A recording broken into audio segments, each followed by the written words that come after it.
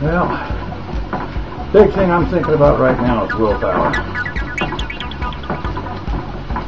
Because it takes a certain amount of willpower to stay on a weight loss program, especially when you're first getting started on it, like I am.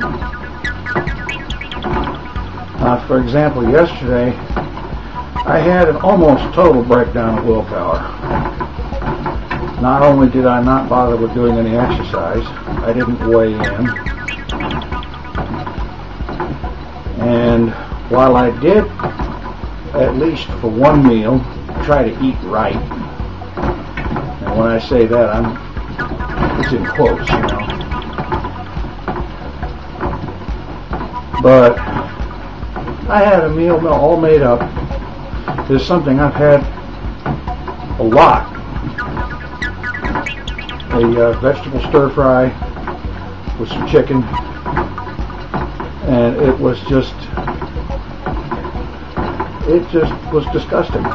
Normally I love that very same dish prepared the very same way, but yesterday it turned my stomach almost.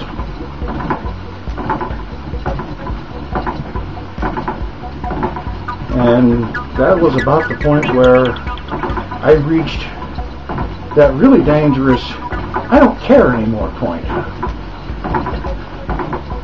And instead of eating right,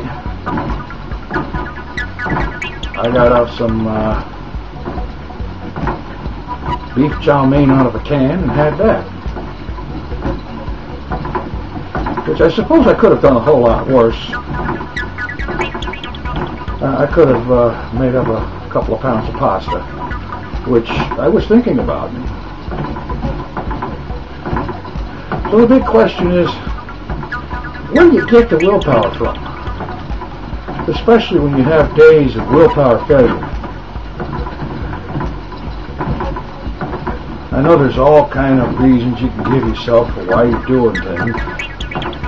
Once in a while you reach a point where hearing those things or thinking them just gets yourself an automatic response of, shut up with that stuff, I don't want to hear it. It may be true, but I still don't want to hear it. So tell me, what do you do when the willpower battle goes south? I'd like to know.